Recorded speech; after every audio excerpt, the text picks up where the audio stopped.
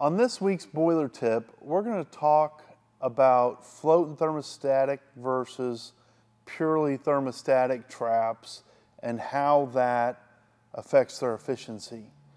And there's always context with efficiency, and by context I mean what's around that particular trap. The question was essentially, if a float trap has more flash steam downstream in the piping, doesn't that heat end up still in the system? Where a subcooling style trap or thermostatic trap, aren't we still losing heat radiating off the pipe before it's discharged? And the answer, once again, just depends on the situation. In this instance, we've got a kettle and we've got a float trap on it, and we've also got a thermostatic trap, so we can operate with either of those.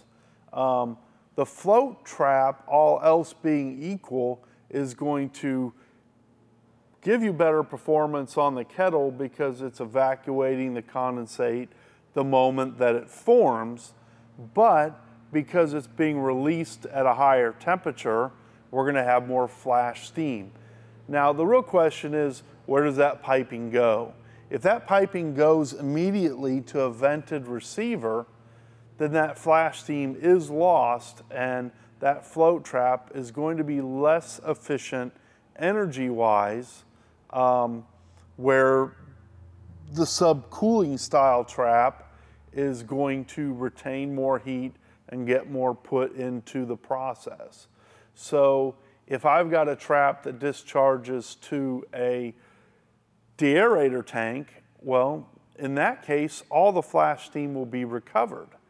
But what we have to consider is, what other traps or devices does that piping serve?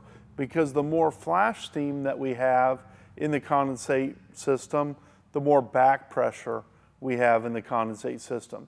So sometimes efficiencies affect the performance of other kettles or other things in the area that are operating at low pressure because of the increased pressure generated by the flash steam.